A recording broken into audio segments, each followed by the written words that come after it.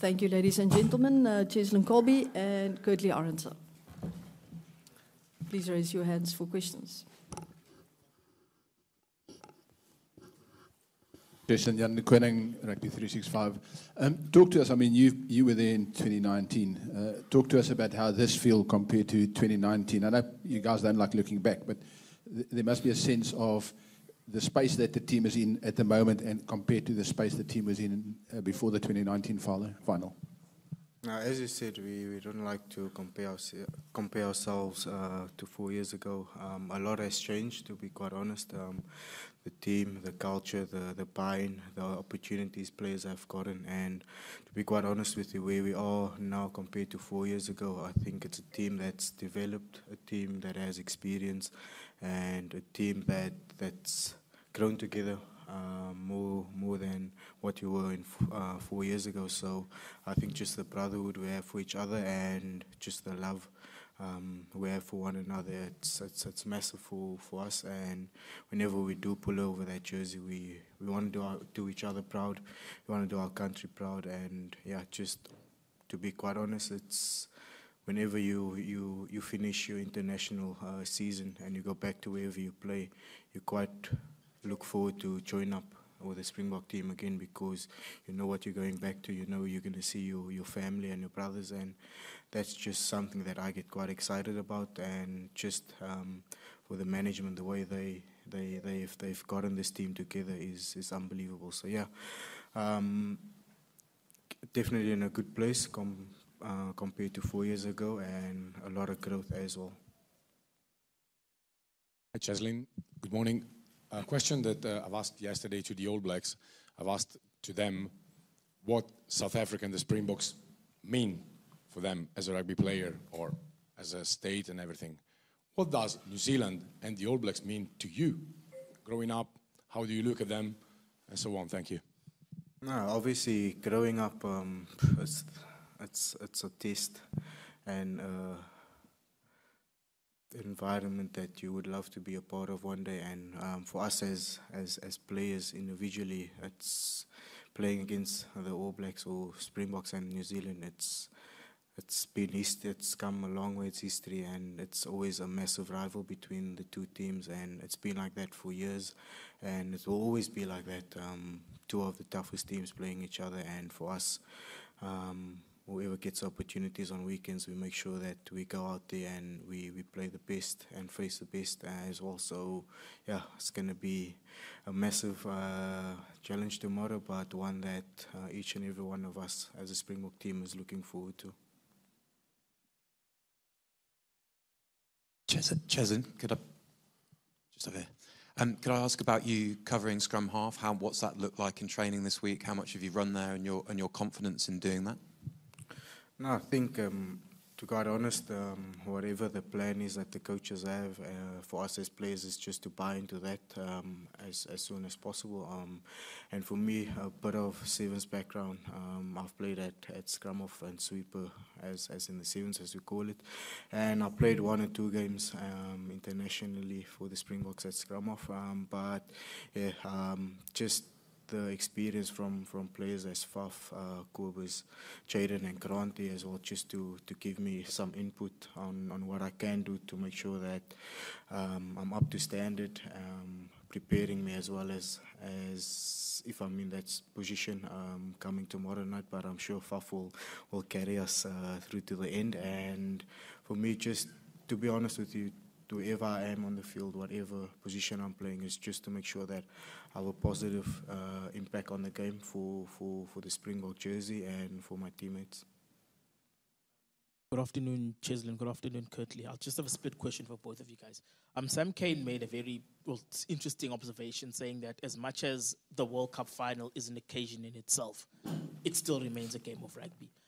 How are you, being in your second final, how are you processing that? You realizing that you've got a final to play, but it's a game that still needs to be played. And I think for you, Kurt-Lee, just walk us through your emotions of playing in your first Rugby World Cup final. Hi everyone. I'm really excited. Like I asked Cheslin at captains, how did you feel in 2019 playing his first World Cup final? And he actually said he was very chilled. And yeah, there's a bit of emotions, but I also feel a bit calmness. But yeah, I'm really excited.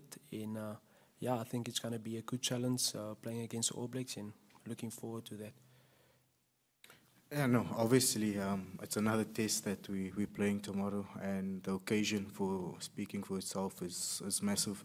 Not every rugby player or every team gets opportunity to play in a Rugby World Cup final, and for us to do so twice in a row, it's obviously massive for the Springboks, for South Africa, because I think we come from, what the Springboks has been through, and just to see all the obstacles that we had to overcome as a team, as management and everyone, just shows what our country means, what this jersey means for us as players, and not just doing it for ourselves, but really hoping to inspire a whole country back home that supports us, that sends messages to us. So yeah, the occasion speaks for itself, and it's gonna be up to us as players to be up for tomorrow night.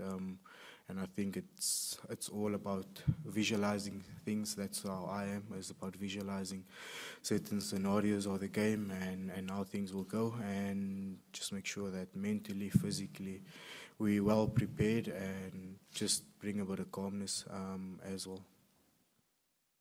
Cheslin, here. It is more pressure for you, this possibility to take the number 9 or not. And when do you play the last time with this number? I think the last time I played number 9 in international was against Argentina. I'm not sure if it was 2021. But yeah, it's been a few years ago. But yeah, as I said earlier, for me, I'll just do the best wherever I can to make sure that I have a positive impact towards the team and for my teammates, and make sure that I contribute in whatever way I can. But as I said, you never want to see injuries in any game. You want to see each and every player fulfill and go injury-free. So for me, if the opportunity does come that I have to go to scrum off, I'll make the most out of it and just make sure that I enjoy myself, which is the most important thing. One last question. Cheslin, apparently it's your birthday tomorrow, and it's the 30th yes, and you're turning 30. Yeah. Just, it's massive, obviously, it's a big game. And then just a word on that, and a message for the people back home. Yeah, it's another year, another blessing for me. But to be quite honest, I don't think it's about me or celebrating my birthday. Yes, grateful for another year in my life, but to be standing where I am today, to go out tomorrow to represent my country, it's more than anything for me. So yeah, super grateful for the opportunity to do so and celebrate my birthday, but my main focus will be tomorrow night, going out on that field and just express this wonderful talent that I've been given, and just do my utmost best, to be quite honest. So yeah, definitely looking forward to it. And yeah, just to the public, our country, all the videos the coaches, the players have shared amongst each other, and the excitement that we can see that is back home it's incredible, to be quite honest. We got to see a few clips this morning, and it just brought a few tears amongst each other, and to see South Africa making a plan in every regard, no matter what the circumstances are, whatever the difficulty is back home, that they, as South Africans, will always make a plan for each other, to watch the Springboks, to make something inspirational and pull something together. So yeah, just as a Springbok and as a player for South Africa, just really humbled with all the videos we received, and hopefully us, when we go out on that field, we can do our country proud, we can do the people proud of South Africa, and yeah, we're just really thankful for all their support. Doesn't go unnoticed at all. Thank you, Jesse. Thank you, Kurt-Lee. And thank you, everyone, for joining us. We'll see you tomorrow. Thank you. Merci.